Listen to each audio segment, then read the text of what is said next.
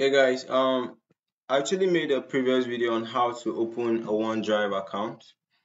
I also showed you guys how to upload songs and files on OneDrive account. Okay, so basically, these two files right here are the files that we actually uploaded on OneDrive account, and these are the files I'll be using to demonstrate this lecture.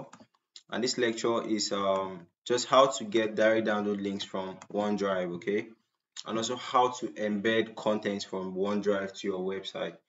Okay, so having made this introduction, let's proceed to our lecture.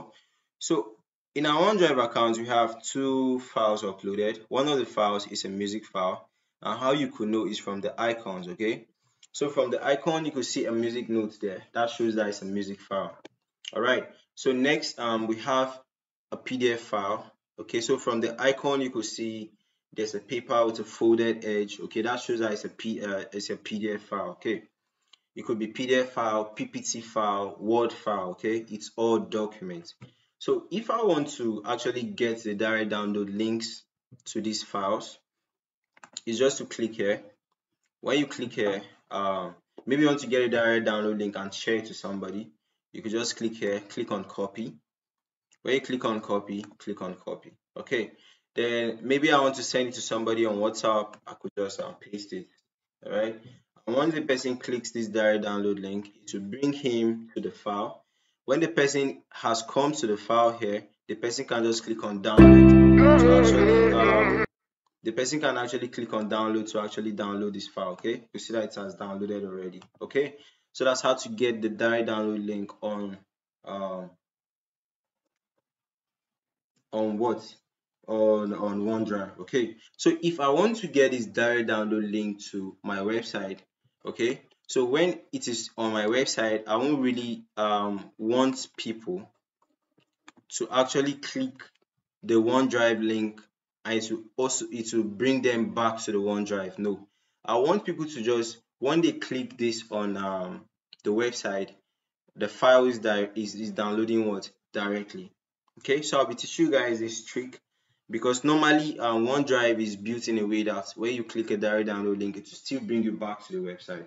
So I'll be teaching you guys how to actually bypass this. Okay, so now coming to a website I actually created to teach you guys stuff. So I'll open it up. Let's say this song right here is actually the song that I uploaded on my OneDrive. Okay, let me bring it here. Let me say this song right here is a song I uploaded on my OneDrive. Now let me open this song on the website too. Sorry, this is like the website homepage. Let me open this song. So when I open this song on the website, okay, all right, you could see that this place at the right up is pink, is where I'm supposed to put the direct download link. So let me say this is a song I uploaded on my OneDrive and I want to actually get the direct download link to the song. Let me remove the direct download link here first. So I've removed it. Okay, I've removed it. Let me refresh and you can confirm that the pink color will turn into normal black. Okay, let me refresh. Can you see that? Okay. Okay, sorry, I've not updated. Okay, so I've updated the post now. When I come to refresh, you see that the pink color will turn into black. Okay, so trying to get the direct download link to OneDrive. Okay, if you want to get it in such a way that somebody is clicking it and it's not actually bringing the person back here. Okay, so you can just go here. When you go here, click on embed. Okay, so when you click on embed, it's like this. You say generate HTML code. Okay, so when you generate HTML code, all right, you have to copy the HTML code. When you copy it, go back to your WPS, all right, then create a Word blank document. When you create a Word blank document, paste it. When you paste it, guys, you have to copy from this HTML in quotes to the end of the quote. I hope you guys have seen it. There's a quote there. Oh, sorry. There's a quote there. I copied from the beginning to what? The end. Let me make it large. All right. Can you see that I copied? Let me copy again. From the beginning to the end. Okay. When I copy it out, I'll space it down, I'll paste. I see this place embedded. I'll clear it and I'll type download. Okay, that's me changing the command there. Okay, it's actually the command there was embedded to so that somebody click it to go back to the embed form. But I'm changing the command there so that the person can be able to download it directly. So when I go to my website, I'll go to the post. Okay, I'll click here, go to my link to, then I'll apply this link. Okay, that actually changed the authority. So I'll update. When I update, I'll come here, refresh. Okay, when I refresh, when I click here to download something, can you see that it will start downloading directly? It will start downloading directly. Okay, and it will not redirect the person to the website. Okay, so that's it about I'm getting a direct download link from OneDrive. Okay, then if I want to embed this post on my website, still come to embedded.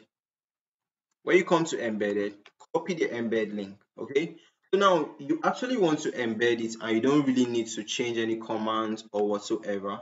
Okay, so now take a note.